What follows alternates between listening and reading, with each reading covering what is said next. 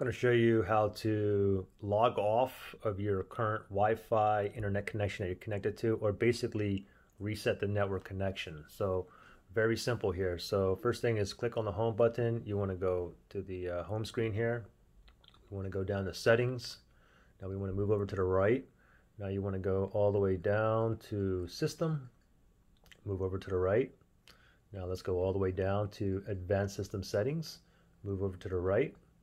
And then we're going to go down one. It says network connection reset. Resetting your network connection will erase your wireless network SID settings, and your Roku player will automatically restart. So if you want to reset it, click on reset and wait for it to boot back up, and then you will no longer be connected to any Wi-Fi network. Pretty simple. Any questions or issues, just comment below. Good luck. My Roku player just booted up, and you can see on the home screen it says not connected.